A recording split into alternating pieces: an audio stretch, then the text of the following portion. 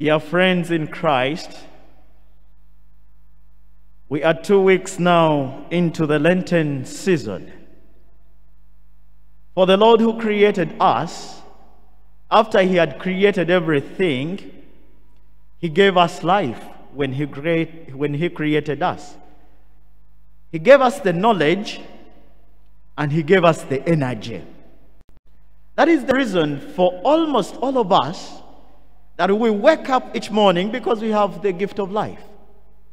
Due to the energy and the knowledge we are having, we go to work. And most of us have come from our places of work. Due to that knowledge and the energy, some of you are students. When we use the knowledge and the energy, we are just using this for the fact of having life to be better people in this world, to be better off, to have something for ourselves, for our families, and for the community probably at large. So we want to develop ourselves, to build ourselves. That is why they call us rich. The challenge comes in with the attachment and the detachment. Some of us, we are too much attached to what we do that we forget the people around us. We are too much attached to the money and we only look for that money and we forget the humanity of the people around us. No sango omuntu ingalina abakozi tabassamu kitiibwa alowooza ye nga mukama waabwe yasobola okulwala abakozi tebalina kulwala, ye alowooza gwe balina okuwa ekitiibwa talina kuwa abakozi kitiibwa, era abakozi balina kufuna katono nnyo ye yalina okufuna ekinene. We are attached to the money due to the energy we are having. We are attached to the riches. So the Lord is calling upon us today that we need to detach ourselves. Kigasa kyo kubeera nga oli mugagga nnyo mu nsi munene omwoyo gwo ne gufa. We need to detach ourselves and respect the humanity.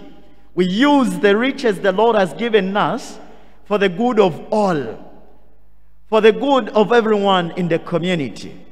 We need to understand the greatness of the Lord who has given us what we have, so that we may wish also others good.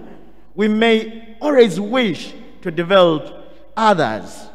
So Jeremiah is telling us in the first reading that cursed is the man who trusts in man, and blessed is the man who trusts in the Lord.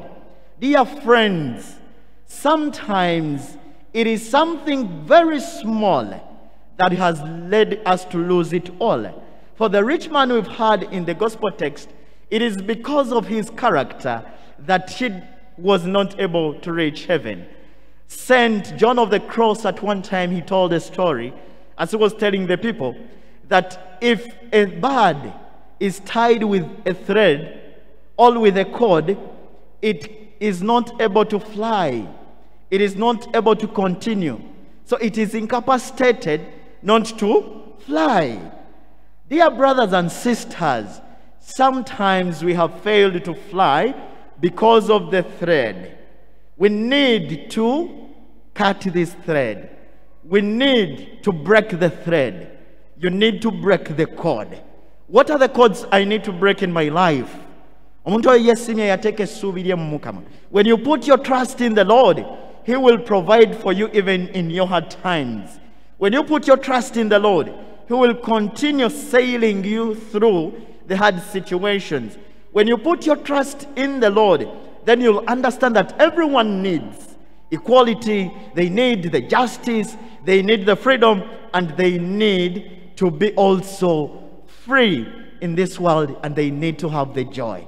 Let us pray for ourselves, dear friends, that we may detach ourselves from all the attachments which are making us not to move towards the Lord, but they are making us to move towards Satan.